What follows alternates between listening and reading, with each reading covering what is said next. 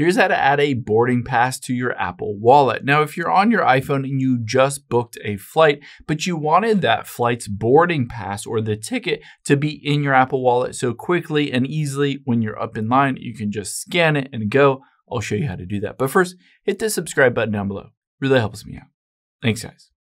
Now, you can see if I go into the Apple Wallet app here, you can see at the very bottom, I can hit view 21 expired passes. And I can go in here and you can see this is a previous boarding pass that is directly on here, and it has the ability to just scan it in the QR code. However, you can see if I hit done and tap on the plus at the top right, there's no option on here to just manually add that boarding pass. Unfortunately, in the Apple Wallet, you cannot add it.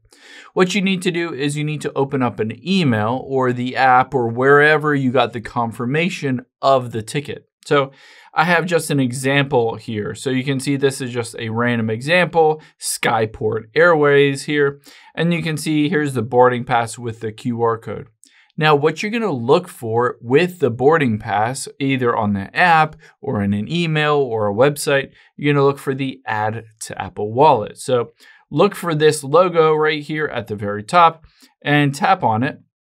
And just like that, it pops up with the boarding pass. You can see Add at the top right. I can tap on that. And now if I hop out of here and open up the wallet and get out of here, you can see at the very bottom, there is that boarding pass. I can tap on it and use that to scan to get into my flight and get basically registered to walk on and board the flight.